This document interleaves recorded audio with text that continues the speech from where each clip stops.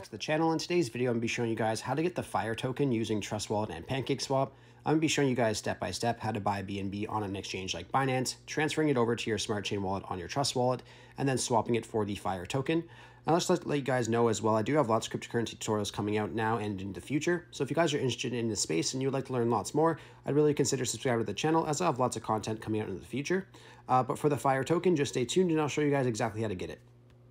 So the first step that you guys want to do is you guys want to download Trust Wallet from the App Store. So just head over to the App Store and type in Trust Wallet. So I'm going to head over here, search, then just search for Trust Wallet. And it'll just be this first one right here, Trusts, and then the crypto and Bitcoin wallet. So you just want to download that first. Then obviously you want to make sure that you have Binance or Coinbase or an exchange of some sort, and then create accounts on Binance, which is pretty straightforward. Most of you guys probably already have that, or an exchange that you guys at least have access to. So I'll just leave that as it is. So just make sure you guys download the Trust Wallet first. Once you guys do that, you can exit out of here and open up Trust Wallet. You'll then be greeted with this right here to create a new wallet. So you're going to want to go ahead and click on create a new wallet. And then it's going to let you know here that you have to back up your wallet now, and you will see 12 words that allows you to recover your wallet in the next step. So you just got to click on the bottom here that I understand that if I lose the recovery words, I will not be able to access my wallet. So it's very, very important that you guys do not lose these words, or else you will lose access to your wallet. And I do not recommend taking a screenshot either. I recommend just writing it down on a piece of paper and putting it in a safe place. Anyhow, you just want to click on I understand for that and then continue. Then here is your 12 words that you cannot show anyone or anything like that. I'm obviously not going to use this account. That's why I'm okay showing it. But these are the words that you guys want to write down and keep in a safe place, or else you could lose all your cryptocurrencies that you have in your wallet. Very, very important. Anyhow, once you're done writing this stuff down, you can click on continue. And then you're going to have to put the words in here to verify the recovery phrase. So just make sure you guys go ahead and do that. And then once you guys put those words in and in the right order, you will see this message here that your wallet was successfully created. That's exactly what you want to see. So you just want to go ahead and click on OK here.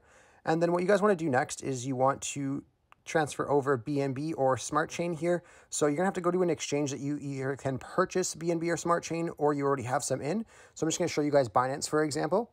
So we're just going to exit out of here and head over to Binance Exchange. And what you guys want to do on here is you want to either purchase BNB, or you could trade it from another crypto into it. So if you guys don't have anything in here yet, you guys first want to obviously create an account on Binance, but I'm going to assume you guys have already done that. So once you guys are done doing that, you just want to go to deposit option here. So whether it's a bank transfer or a Visa or MasterCard, you can go ahead and click on that. Once you guys are in here, you guys can just go over to where it says buy. And you just want to switch this over to BNB. And then you just want to choose the amount from your native currency that you guys want to transfer into BNB. So let's just say if I wanted to do $500, I can type in $500, and then it will give me 0.73 BNB. Now, if you're okay with this, you can just click on continue at the bottom, and then it will go into your Binance wallet. Now, to withdraw your BNB, you just want to go over to the bottom right corner where it says wallets. Click on that. Then you just want to scroll down until you find BNB. Once you guys find BNB here, you just want to go ahead and click on it. Then you want to click on withdraw. What you guys want to do now is you guys want to exit out and back over to your Trust Wallet. Click on the Smart Chain. And then you want to click on receive, copy. And this was going to copy the address for the Trust Wallet. Now you're going to want to put the BNB into the Smart Chain because it's going to be a lot easier just to quickly transfer it into the coin that you guys are looking for. So yeah, just transfer the BNB over to the Smart Chain just like I did here. So you just want to back out of here, back over to Binance, and then you want to click on address and paste that address right here. Now, I already have it in my whitelist, so I can just click on it, but you guys are just going to want to paste it up at the very top there. Now, what you guys want to do is you guys want to click on network, and just make sure it is on the BEP20 right here that mine is on. You just want to click on confirm for that, and then you want to click on the amount that you want to transfer. So if you want to transfer all of your BNB, just click on max, or you can click on the amount that you want to type in and just type in the amount that you want. Once you guys do that, you just want to click on withdraw at the bottom here. Once you guys click on withdraw, it should only take about a couple minutes to go over to your Trust Wallet. So we'll just give that a couple minutes, and then you just want to head back over to your Trust Wallet. And once you guys have your BNB in your Trust Wallet, whether you guys decided to purchase it in Trust Wallet or if you guys transfer it from another exchange, you just want to make sure that your BNB is in your Smart Chain wallet. So if you do have your BNB in your normal BNB wallet, you just want to go ahead and click on it and then click on more, and make sure you click on swap to Smart Chain, because if your BNB is not in your Smart Chain wallet, it will not show up on Pancakeswap. So it's very important to have that done.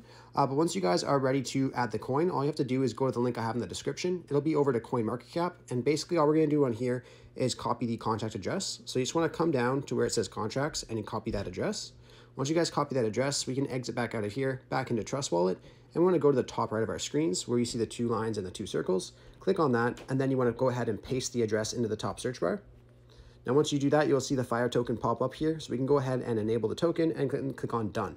Once you guys do that, we will have to go to the browser on the bottom of your screen here. If you guys don't have the browser here, you just have to go to the second link I have in the description. It'll be over to Trust Wallet support page, and it'll show you exactly how to add the browser. So if we just go over here to that link, it'll just bring you to the Trust Wallet support page. And all you guys have to do is scroll down and click on this little link under step 1. It will then open up a pop-up, and you can just open it up, and then it'll bring you into Trust Wallet with your browser. So it's very, very easy to add that. So you just want to go ahead and add that. But once you have that, or if you already have it, you can just go ahead and open up browser. And then once you're in browser, you want to find Pancakeswap and click on Pancakeswap. Now, if this is your first time on Pancakeswap, you will have to connect your wallet. And you could do that just by going up to the top right corner where I have that little red circle. You just want to go ahead and click on connect and then click on Trust Wallet. So that will load up your BNB balance. And then once you click on that, you will see that it will come up with your wallet address. And then we can just look over at our balance and just make sure we see our balance here. And if you guys don't see your balance there, just make sure you have your BNB in your Smart Chain wallet. But once you have your balance and everything is good to go, we can just click on select a currency and we can paste that same address that we got from CoinMarketCap up in this area too. And then you'll see the Fire token pop up. So we can just go ahead and click on import, and then I understand, and then import. Once you guys have that done, you will then have the Fire token inside of the exchange. We then have to change our slippage tolerance around. Now for this token, it does give 6% to its users. So I would try putting maybe 8% for slippage tolerance. But you want to make sure that you don't do too low of one, because if the transaction doesn't go through, you will be charged fees again. So let's just do 8% for the example and then exit out.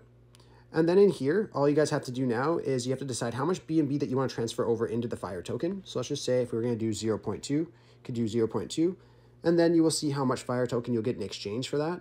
So if you guys are comfortable with that, you can just click on insufficient BNB balance, and then it will bring you over to the page where it'll show you guys your withdrawal fees and your rates and things like that. Now, mine is only saying insufficient BNB balance because I obviously don't have the BNB in here. But if you guys do have your BNB and everything is correct, it'll obviously just tell you to swap here. So just click on swap, and then you'll see that next page. It's very, very easy. But once you guys go through with the transaction and it'll tell you transaction successful, you can then exit out of Pancakeswap and go back over to your wallets, and you'll see your Fire token inside your wallets here. Anyhow, I really hope I was able to help you guys out with showing you guys how to get the Fire token. If this video does help you out, be sure to leave a like on it and subscribe for more. Thanks for watching.